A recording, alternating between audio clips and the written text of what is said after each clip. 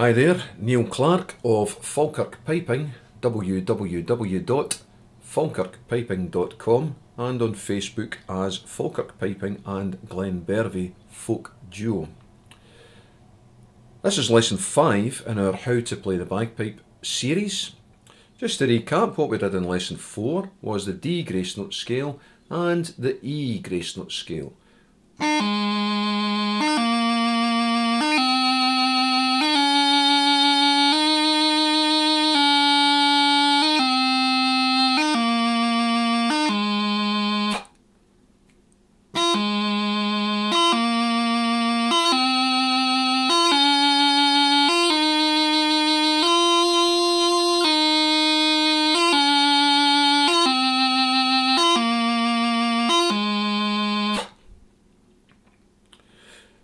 Please pause the video and just recap what we've done before we move on to this lesson. That should be the fingers warmed up, and let's have a look at what we hope to achieve by the end of this lesson.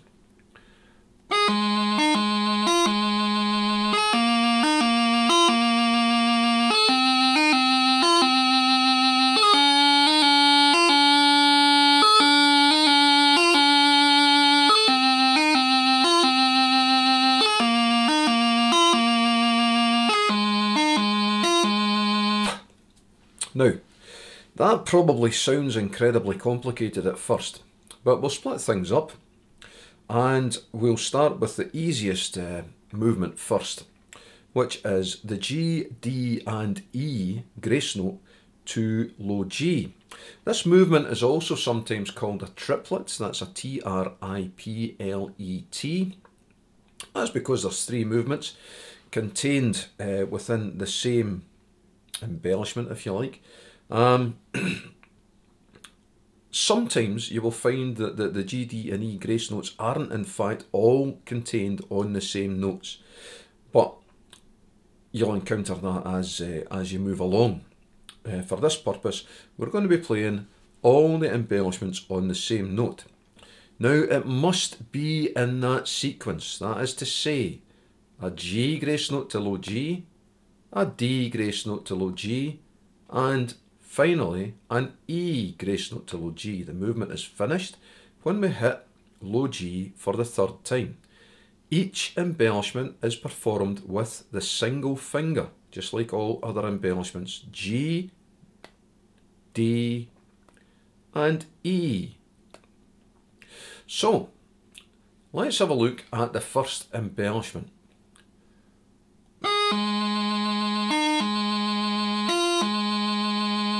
Now, please practice it at no more than that speed at first. That's G to G, D to G, and E to G. Each grace note should be the same, no matter how slow. It should be completely even and consistent.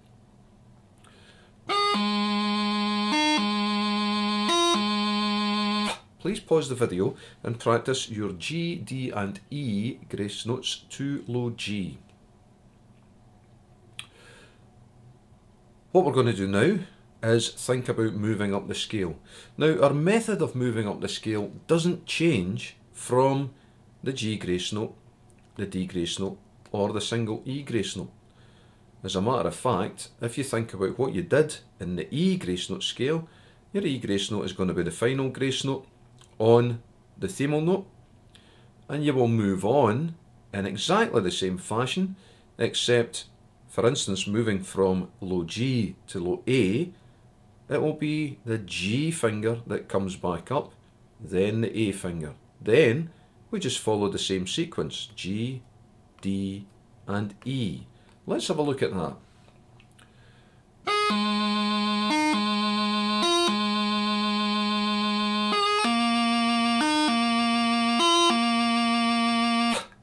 Please pause the video and try the G, D and E movement on both the low G and the low A.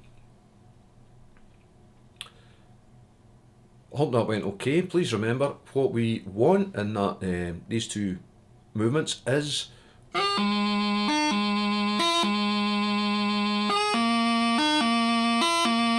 and not the themal note coming up first. That's what to avoid.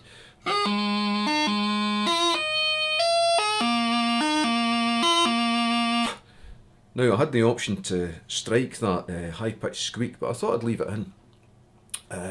We'll do the movement again, but that's just to show you that chanters do make these squeaks and skirls. Please don't worry about it. You're not really doing anything wrong if that happens. So let's have a look at what we are expecting again.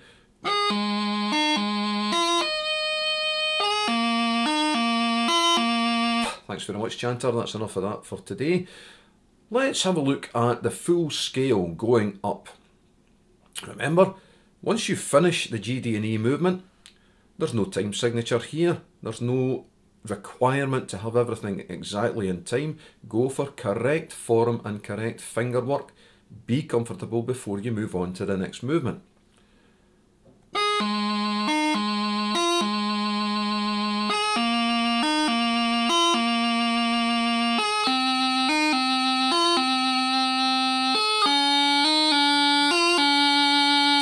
That's us went all the way from low G to C. Can't go any higher than C because the middle grace note in that sequence is D. That's as high as we can go.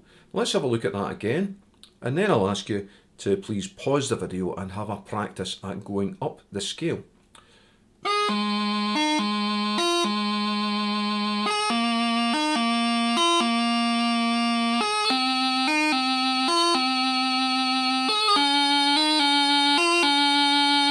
Please pause the video now and practice moving up the scale with the G, D and E movement. That's us managed to go up the scale. I hope you did okay there.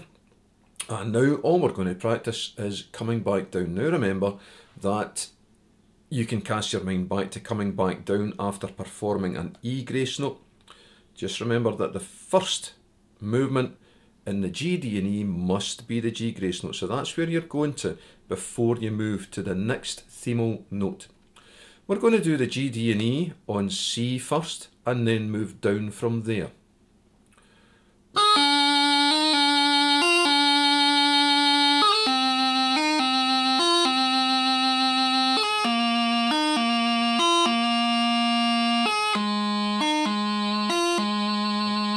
I'll show you that once more and then let's get you pausing the video and practicing it yourself.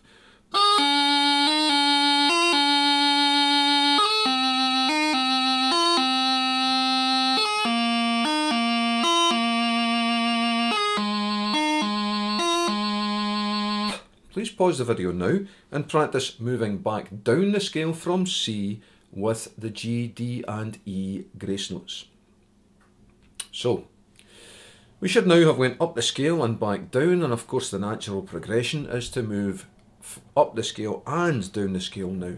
Doesn't have to be in the one breath. Please don't forget, please take a breath at any time. Not though during the movement from one note to the other, because you want to hear everything you're doing. So, moving up and down the scale, G finger extended first.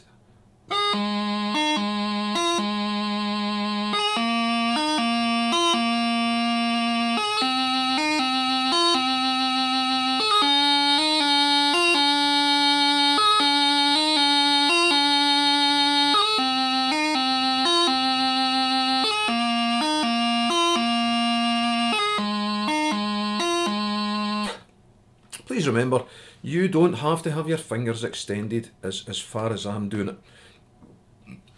That is purely for demonstration purposes. I want to make things nice and clear so that you can see what I'm doing with my fingers. Now, if you practice this movement, once you've established control, you will find that very quickly you will be able to perform that movement quite fast. What I would ask you to do is, yes, by all means play it fast, but please keep it controlled and with correct fingering. As soon as you lose control, then your playing is starting to deteriorate. So if you want to play, that's absolutely fine. But Please make sure that each grace note is correct. As soon as a mistake begins to creep in, you have to slow down until you start getting it right again. There you are. There's that expression, slow it down. So, just to recap, what we're going to ask you to practice before lesson 6, which is the next lesson, is this.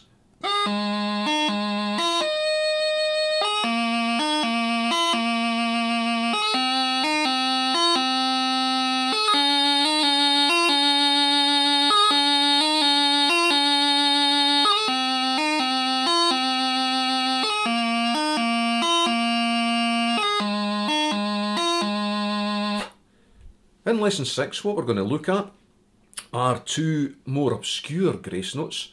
They are the high A and the low G grace note. Such a thing does exist. So the high A grace note performed with the thumb at the back, and the low G grace note generally moving from a higher note through low G, also referred to as closing the chanter. I'll explain that in the next lesson, and up to low A. Let's have a look at what we've covered today again.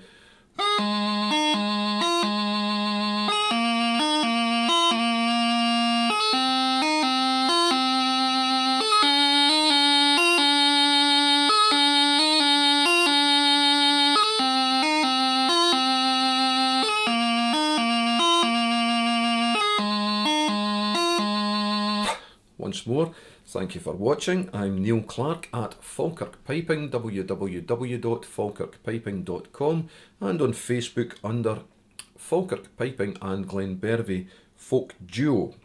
Please don't hesitate to get in touch with us through either mediums if you've got any questions or indeed suggestions for this video series. Happy piping!